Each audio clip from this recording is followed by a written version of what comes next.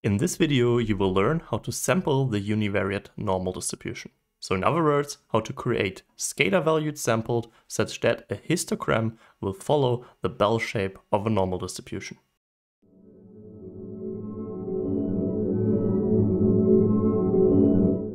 Hi and welcome to this new video.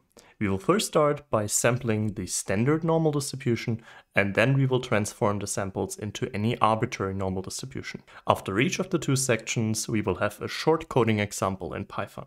So let's start with first sampling the standard normal distribution. The standard normal distribution is given with 0 mean and 1 standard deviation. And the way to do this is called the Box-Müller Transform.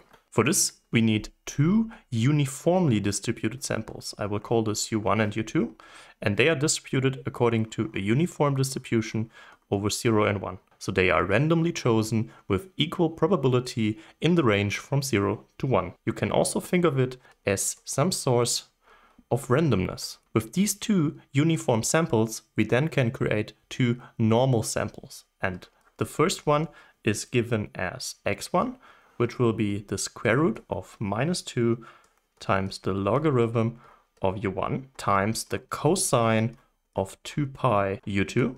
And for x2, we will take the same square root of -2 logarithm u1, but then we multiply it with the sine of 2 pi u2.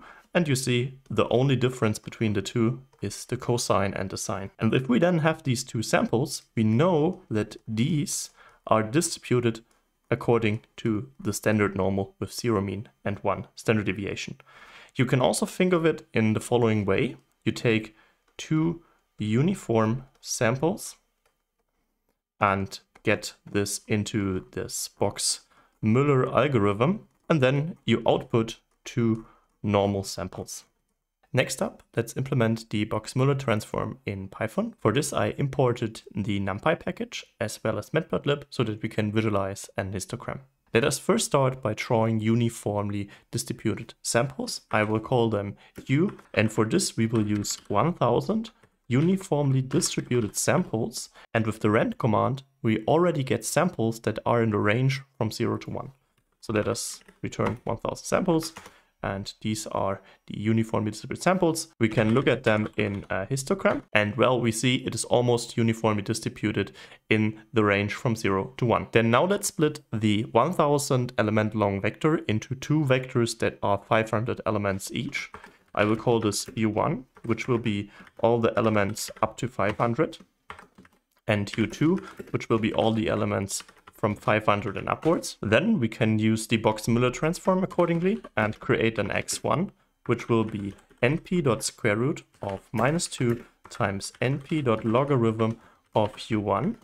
And we multiply this with the cosine of 2 times np.pi times u2. And we get our x2 accordingly by changing here to the sine instead of the cosine, and also rename it x2. Then we can merge these two vectors back together and get an x by concatenating them.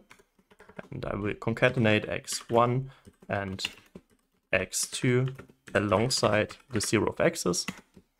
And then we get this here, and you already see there are also some negative values. With a clear figure, we can then create a new histogram and apply this here. And I will also use 100 bins. And there we see, well, this is approximately a normal distribution. So it is centered at 0, and it's probably hard to see, but trust me, the variance or standard deviation is almost 1. We can also check this with the numpy.variance command on the x, and here we see it is almost 1. Then we are left with the question on how to sample from arbitrary normal distribution. I will call this the second point, sample the general normal distribution, which is given by a mu and a variance sigma squared. Also take care, Earlier, I also called this just the standard deviation. It is fairly common to define a normal by the variance.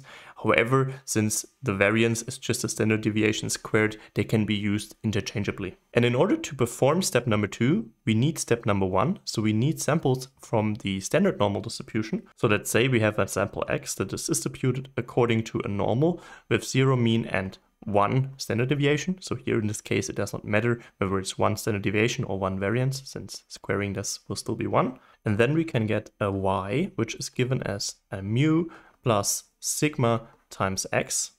And this y will then be distributed according to a normal distribution on mu and sigma squared. And here the really important point is that for this, you have to use the standard deviation. So this is the standard deviation and not the variance.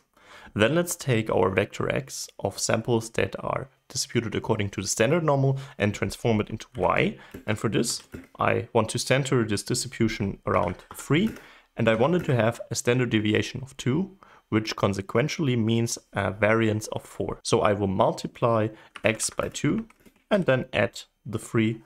Then let's look at the histogram of y. So we use plt.hist on y and also use 100 bins here. Then we see two things. We are centered at 3, which is just due to the fact that we shifted our normal distribution here. And it also seems to be a little wider in order to have our wider standard deviation. Let's check on this. So numpy.variance on y.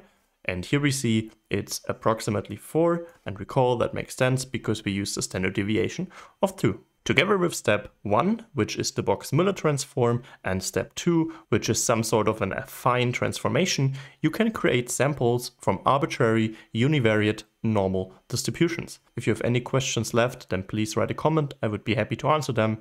If you enjoyed the video, then please also consider liking and subscribing. Here you will now see similar videos, and with this, I hope to see you next time.